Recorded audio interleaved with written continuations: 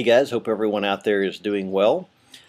This is about our second or third day here in the province, and so far we are enjoying it. It's been really good to see my wife's family again, and I know especially my wife and Nana and Tata are enjoying seeing each other again because, as I mentioned before, it's been 3 years since we've been here, so we've uh, we've enjoyed it. It's been an adjustment for both of us in some ways because my wife has kind of adapted to, for example, the temperature in the States where we always have air conditioning.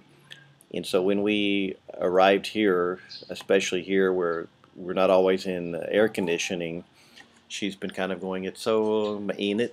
That's the Tagalog word for hot because she's just gotten used to life in the States.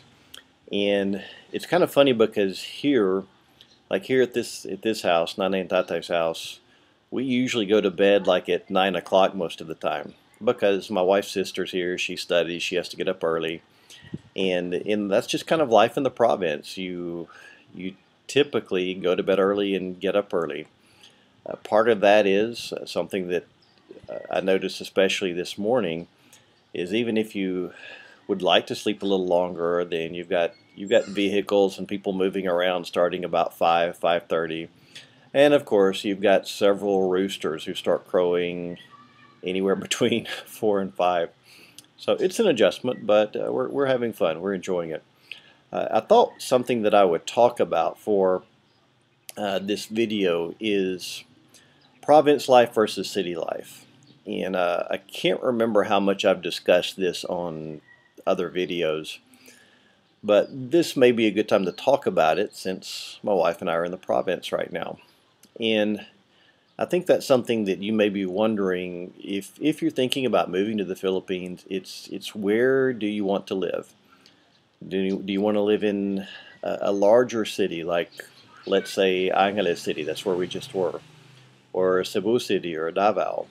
Do you want to live in a smaller town, or do you want to live out in the province?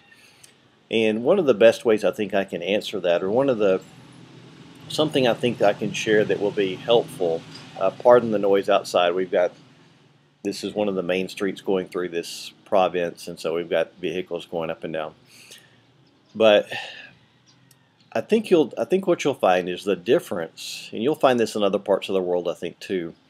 The difference between a developing country and a country like the United States is there can be a huge difference in what you have when you're in the city versus when you're out in the province.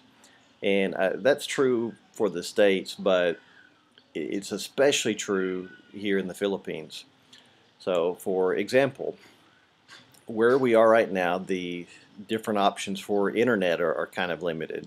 And that's changing, but it's still a factor. Or medical facilities. If we wanted to get really good medical care for surgery, something like that, there would be some distance that we would need to travel in order to do that.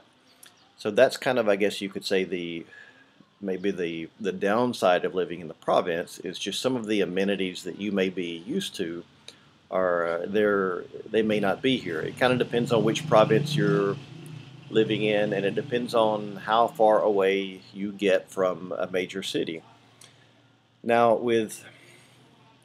I would say the benefit of living in the province, it's obviously quieter, it's a slower pace of life, and it's relaxed for the most part. And one thing I would say is if you go to the Philippines, especially if you're married to a Filipina or have a Filipina girlfriend, probably she's got some family out in the province somewhere, and I would say it would be a really good idea to try to go visit where they're from. Because one thing that I can say about the province is it's where you get a really good feel for the cultural roots of the Philippines. There are a few families, of course, that have grown up for generations in the cities, I guess, but the roots of the Filipino culture, you get a really good feel for it when you go out to the province, when you're out around the rice fields and everything. So maybe that gives you some ideas about that. Now, one thing I will add too, that it's funny when you visit the province as an American, you're probably going to be the only white person for kilometers or miles, because I can tell that whenever I walk around here. Now, I think I can tell that some of the people that live nearby, they've kind of gotten used to seeing me so far, because I've been to the Sorry Sorry store nearby a couple of times. But when people drive by here, if I'm sitting out on the front porch, we always joke that I'm going to cause an accident, because they'll do a double take if they drive and see this really white guy sitting sitting on the front porch.